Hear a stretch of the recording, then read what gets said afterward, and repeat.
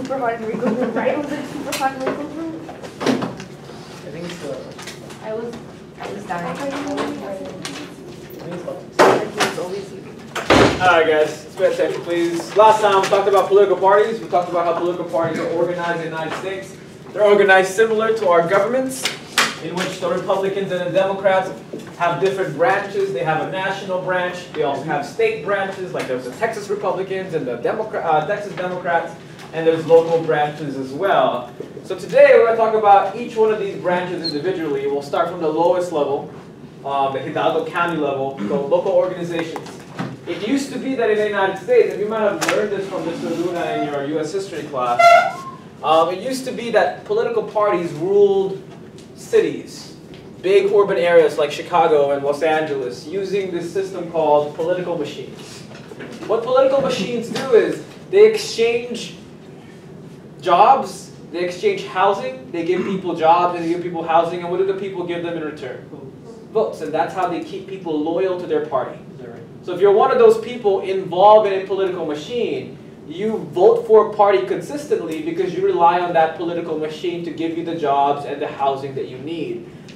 Especially poor people in big urban areas are vulnerable to political machines, and they stay loyal for decades, serving the same party, voting for the same party, because the party gives them what they want, which is jobs and housing. It's basically an old form of bribery in the United States.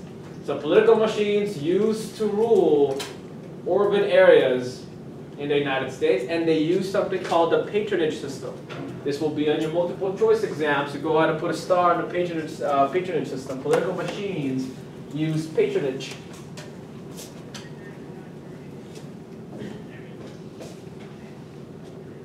All right? Jobs and housing are given in exchange for political support, which would mean votes and loyalty to the party. So both sides, Republicans and Democrats, in the local level, use political machines to take control of cities over and over again, to have people vote for their particular party over and over again.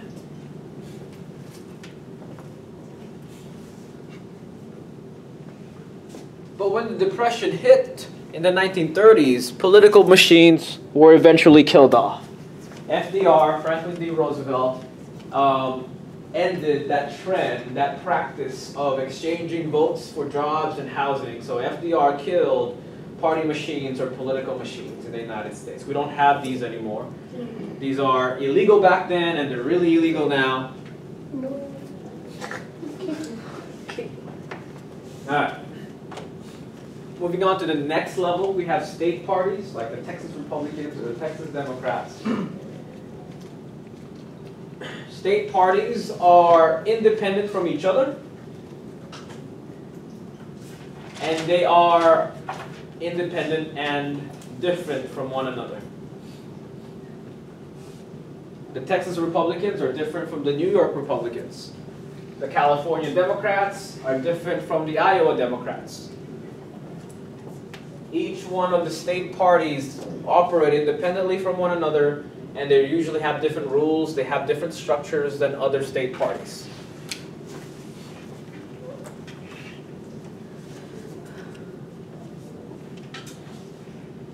Now, one of the important things about state parties in the United States is that they are in charge of the nominating elections in the United States, the primaries.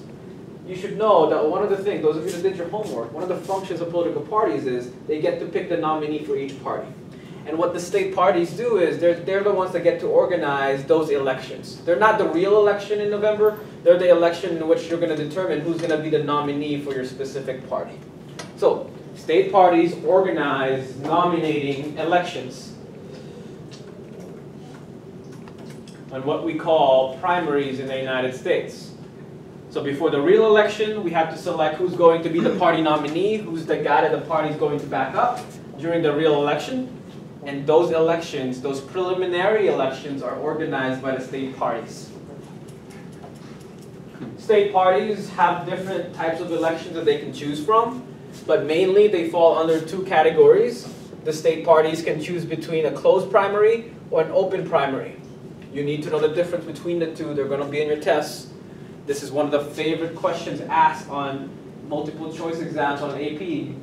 Make sure that you remember the difference between the two. So if I was a state party, if I was the Texas Republicans, I can organize my nominating elections in two ways. I can have it closed or I can have it open. Make sure you remember the difference. In a closed primary, let's say Texas has a closed primary. There's a Republican primary and a Democratic primary. If the Republicans choose to have a closed primary, what that means is only people who registered to the party can participate.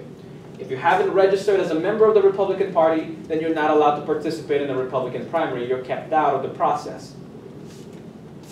Who's kept out? Who can't vote in a Republican primary? Democrats cannot vote. People who are not what? Who are not registered cannot vote. Who else cannot vote? What do we call people that don't have parties? Independents are not able to vote. Moderates are not able to vote in these primaries, which is sad because usually elections are determined by who the independents go with. But in some states, this is what they choose. They choose to have a closed primary, only let the party members that are registered go vote. So, in the Republican primary, if you're not a registered Republican, you cannot vote. If you are independent, you cannot vote. Now, the open primaries are different. They're the opposite of a closed primary. An open primary is open to everybody. You do not have to be registered to your particular party to be able to participate in an open primary. So, let's say in Texas, the Democrats have an open primary. Who can participate? Everybody can participate. Independents can participate, Republicans can even participate, Democrats can participate, and you do not have to be what? You don't have to be registered to your party to be able to participate. That's the difference between a closed and an open primary. Closed primaries, only registered party members are allowed. Open primaries, everybody can participate in an open primary. I'm going to show you something that people do all the time in the United States. But I do not want you doing it. This is a danger. Sometimes you can be a little tricky when it comes to your open and closed primaries. Let's pretend Texas has a closed primary. And you are a hardcore Republican last year. And you want Donald Trump, and you think that he's going to win the Republican nomination, and you want him to win the presidency. But on the other side, with the other party, you have the Democrats, and the Democrats are currently choosing between two candidates for their nominee, Hillary Clinton, and who's the other one? Bernie Sanders. You heard in the news that according to the polls, if Bernie Sanders wins the Democratic nomination and goes up against Donald Trump in the real election, Bernie Sanders will wipe the floor of Donald Trump. He will beat Donald Trump decisively. But if Hillary Clinton was the one that won the nomination during the real election, Donald Trump has a chance against Hillary Clinton. You're a Texas Republican. It's both open primaries. What do you do? Vote for Hillary. Where do you vote? Where do you vote? Where do you go? Democratic. You go to the Democratic primary, and what do? You Vote for Hillary. vote for Hillary. Why? So she can lose. Because she's beatable. Because if the Democrats choose Bernie Sanders, then Bernie Sanders will win the election in the real election in November. So instead, you choose Hillary Clinton because she knows your candidate can beat Hillary Clinton. And this happens a lot in states that have open primaries. They trick the system, and people that don't belong to a party vote in their primaries just so that they can select candidates who are beatable, so that their candidate, the real candidate, can beat that guy in the real election. Sorry? That's what happens sometimes. Not all states have open primaries, so you can't do it in a state that have a closed primary.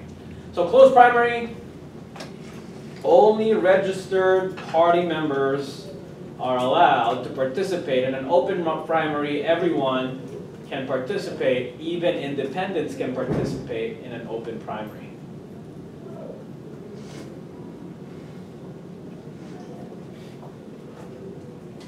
Try not to do this sketchy practice. I mean, it's legal.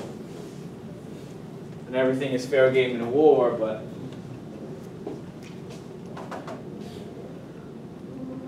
alright, so we talked about the local parties, we're talking about the state parties, so we're going to go to the national party. The Democrats have a national party, the Republicans have a national party. Let's talk about them. There's a Republican National Party and there's a Democrat National Party, and they're all ruled and governed by their national committees. There's a Democratic National Committee, what we call the DNC, and there's a Republican National Committee, what we call the RNC. And they make the rules and the regulations for the national party. So they control and make rules for the national party. So we have the RNC and the DNC. These are a group of people, party leaders from all over the 50 states, and their job is to rule the national party, to control the national party. Their leader, a very important person, is the national chair or the national chairperson. There's a Democratic national chair and a Republican national chair. This is a big job. You're in charge of your national party, and when it comes to election time, you're going to be very busy trying to get your candidates elected into office. A national chairperson is in charge of the day-to-day activities of a party.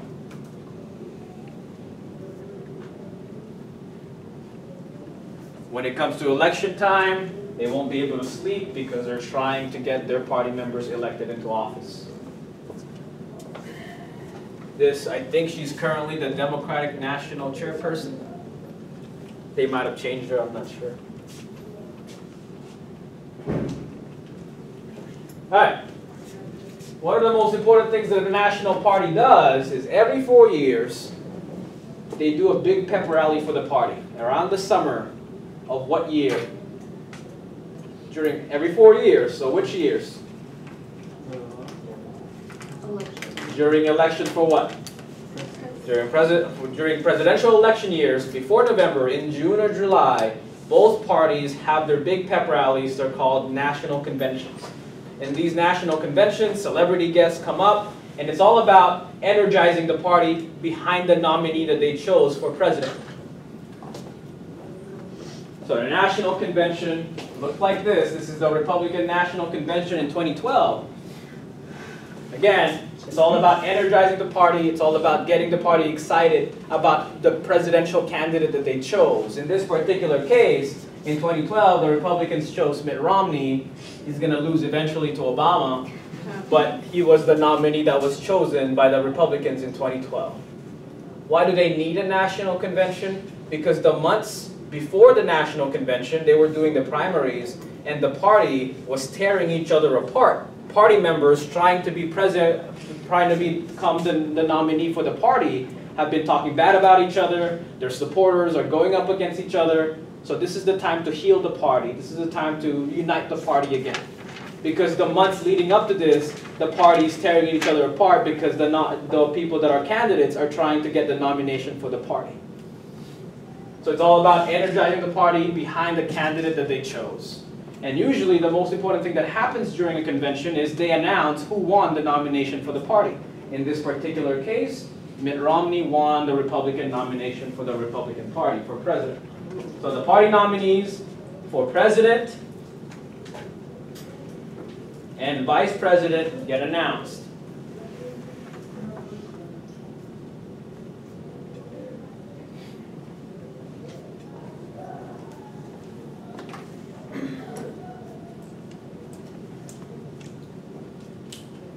Not only that, in the National Convention, the party platform gets developed. We talked about the party platform yesterday, the goals and the values of the party. This is when they develop, they tweak it. They don't usually change it a lot from 4 years to 4 years, but they tweak it every 4 years.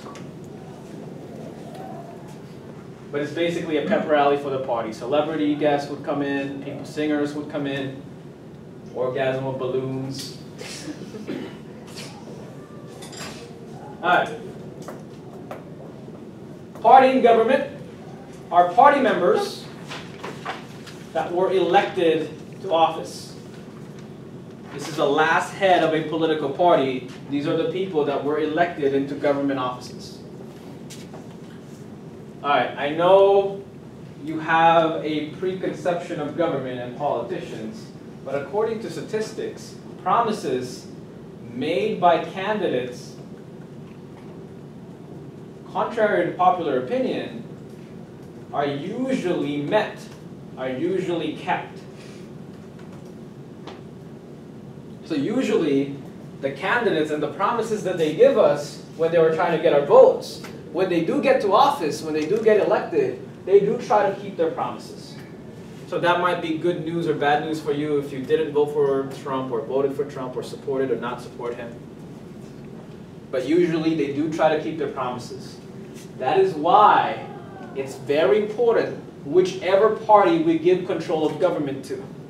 Because if we give control to the Republicans, for example, like we did last election, we can expect what kind of policies to get cranked out? Conservative or liberal? Conservative. Because they promise conservative policies. If we give control to the Democrats, then we can expect liberal policies. So whichever party is in control is important. Because they do try to keep their promises.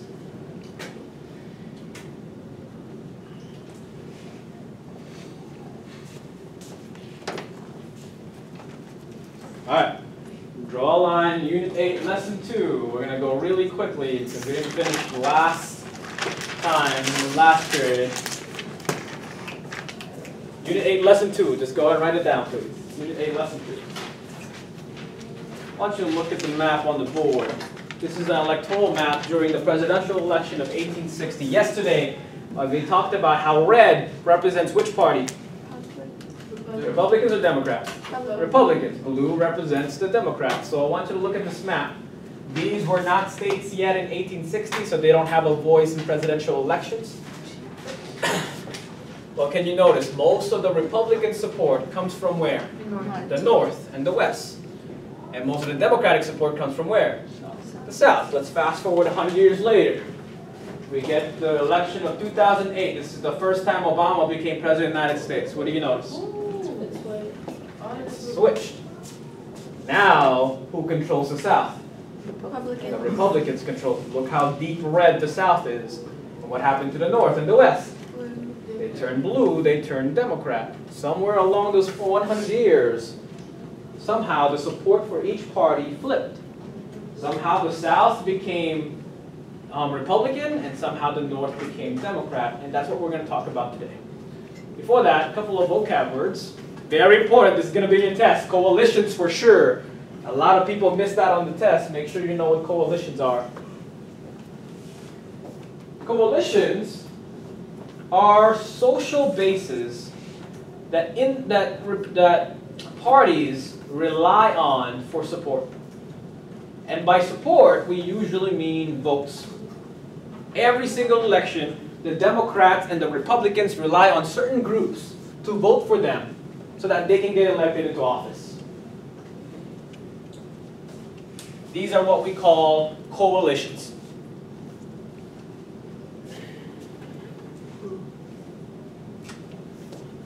So here's a question. There are two major parties in the United States, Democrats and Republicans. Give me a coalition today that supports the Democratic Party, a social base, a group that usually vote Democrat, and the Democrats rely on every single election to vote for them.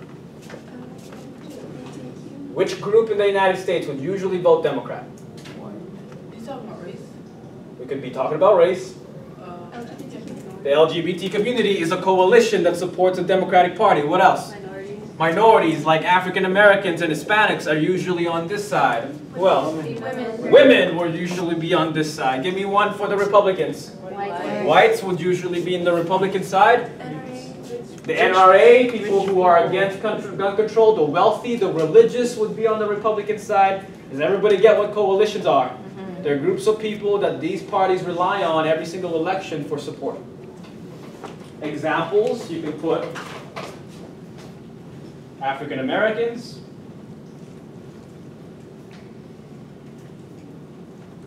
you can put religious, supports the Republican Party a lot. All right, another vocab word, coalition building. Sometimes these coalitions get together for a common cause, like getting somebody elected, or getting a policy through, or getting a policy killed. Coalition building is getting coalitions together for a common cause. Getting groups together for the same purpose. In 2008, what President Obama did very well was to build up coalitions of minorities, of liberals, of people that hated the Bush administration, people that hated the 2 wars that we had during the Bush administration. And that coalition enabled him to get elected by a landslide. So that's coalition building, getting groups together. All right, but here's the main topic today. These coalitions are not always as loyal as you think. There are times that these coalitions flip sides and they start shifting allegiances. I'll tell you right now, 100 years ago, African Americans who are now deeply loyal to the Democratic Party used to vote Republican. They used to be on this side. But somewhere along the line, African Americans switched sides, they switched their loyalty and allegiances to the Democrats, and that's what we're going to learn today. Those shifting of allegiances. And that's what we call party realignment. When you realign something, you change something. This is when coalitions shift allegiances or loyalties. When a coalition changes from one party to another party, and supporting or voting for one party and then start supporting somebody else. The balance of power is changed during party realignment. Parties either get stronger because more coalitions are joining to them or flipping sides, or they get weaker because coalitions are leaving them. When the Republicans, when the African Americans left the Republican Party, the Republicans got weaker. All right. Next, critical elections and realigning elections are pretty much the same thing. Party realignment are punctuated by moments of elections in which the coalitions decide to vote for somebody else.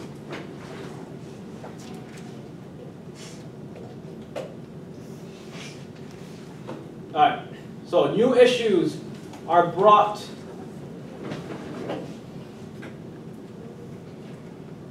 to public attention. Coalitions vote for another party during critical elections and realigning elections. Oftentimes, the party in control loses control to another party. Because they lose these coalitions, they move out of the party that was in control and they go to somewhere else. They go to another party.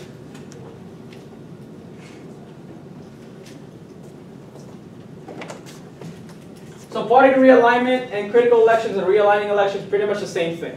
When coalitions switch sides, when they vote for somebody else, that's what we call realignment. But realignment in the United States is very rare.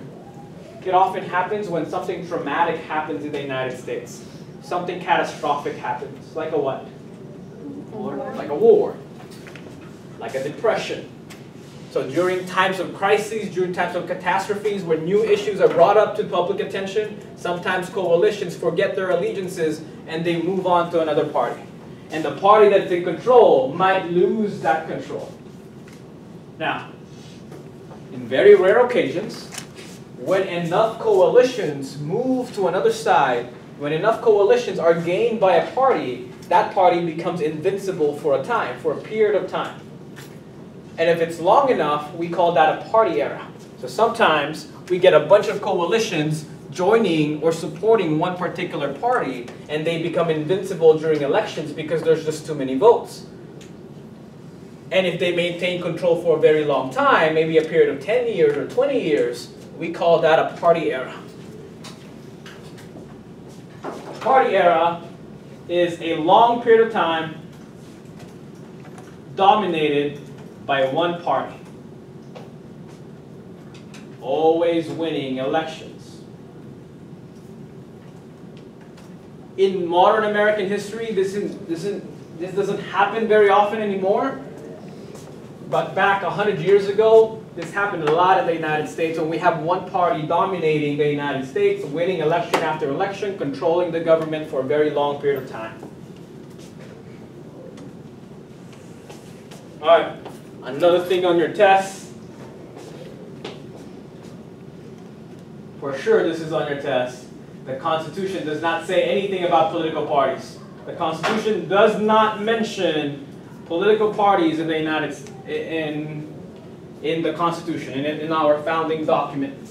The Constitution does not mention political parties at all. Our founding fathers did not anticipate us relying so much on political parties in the United States.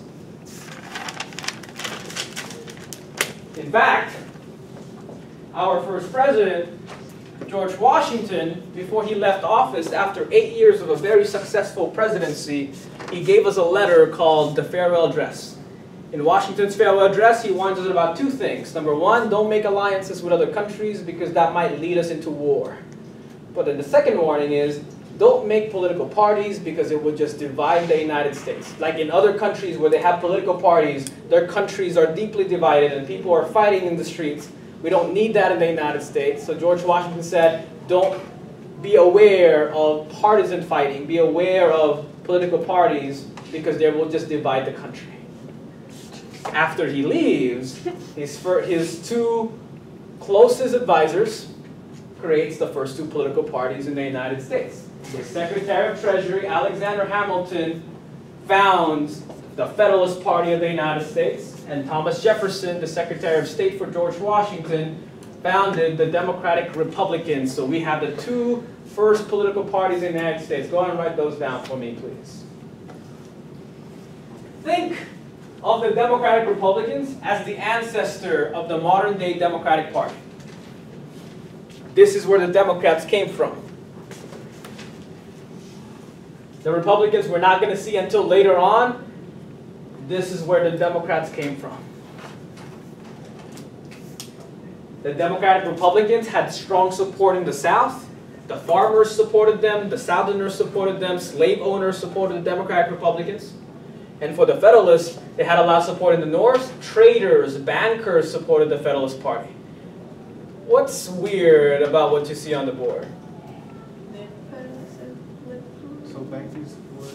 The Democratic Republicans, the ancestor of the Democratic Party, when they first were founded, were what? Conservative. They were conservative. They were the party for small government. Today, the Democrats are what? The liberals are the party for big government. But when they started out as Democratic Republicans, they were the conservative party of the United States. Countered by the Federalists, who were the liberal party of the United States, the party of big government. But when the Democrats first started out, they advocated for small government. They were conservatives when they first started out.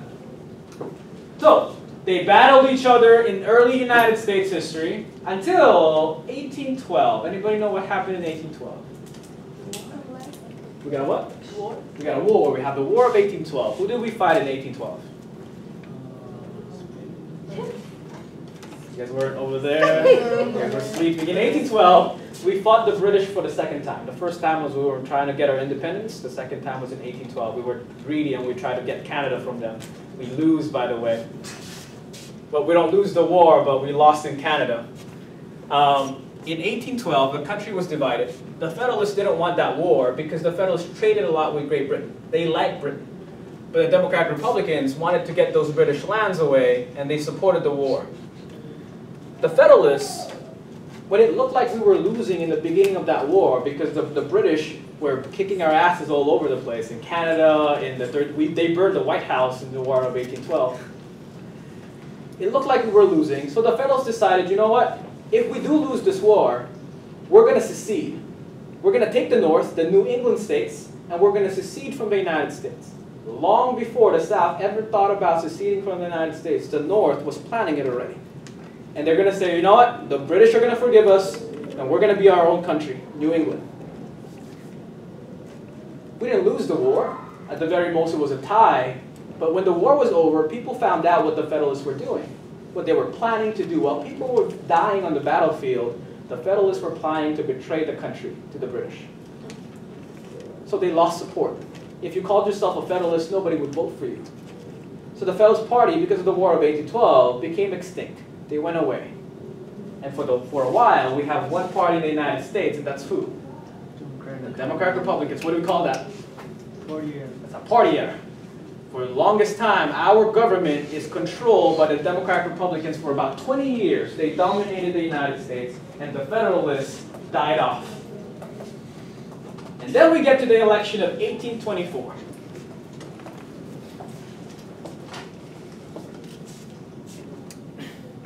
Election of 1824.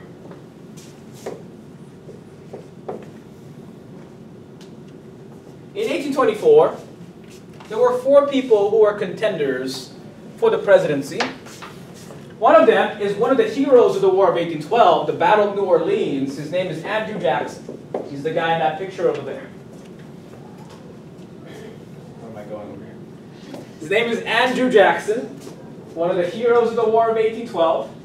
Another guy, a president's son, in John Quincy Adams. John Adams is his son. The third guy, I don't know his name, we're going to call him Bob. The fourth guy, his name is Henry Clay. Those of you that are from Mr. Luna probably know who he is. He's the great compromiser. What's so funny about this? All of them, all 4 of those guys belong to what? To the Democratic Republicans. All of them were from the same party. They were all fighting each other for the presidency. How do you become president of the United States? What kind of votes? You need electoral votes. How many electoral votes do you need to be president? You don't need the most. Majority. You need the majority. How much is a majority? More than 50%. More than 50%. You need the more than 50% of the electoral votes. Today that would be 270 electoral votes. If you get that, you're the president of the United States. So you need the majority. You need more than 50% of the electoral votes. What happened here, and this is not the first time it happened, is none of the candidates got more than 50%. Andrew Jackson got the most popular votes. He also got the most electoral votes, but he didn't get enough. He didn't get more than 50%. According to the Constitution, if none of the candidates get more than 50%, we take the top 3 vote getters and we let the House of Representatives decide who's going to be the president among the 3. Who should be president? Jackson should be president because he won the most votes. He also won the most electoral votes. So if you are a self-respecting person in the House of Representatives, you should probably cast your vote on Andrew Jackson because he is ultimately who the people chose. But that's not what happened in 1824. Henry Clay, who had no chance of winning because he's not part of the top 3, so happens to be the Speaker of the House. He is the leader of the House of Representatives. And he still wanted to be president, but not yet. He knows he doesn't have a chance. So he goes talking to John Quincy Adams. And he tells Adams, I'm going to make you president. I'm going to use the influence that I have in the House of Representatives, and I'm going to make my buddies elect you, and you will become the President of the United States. In return, once you become president, you're going to make me your Secretary of State. Why Secretary of State? Because back then, all the Secretary of State that we've had have become presidents later on. Thomas Jefferson was George Washington's Secretary of State. James Madison, James Monroe.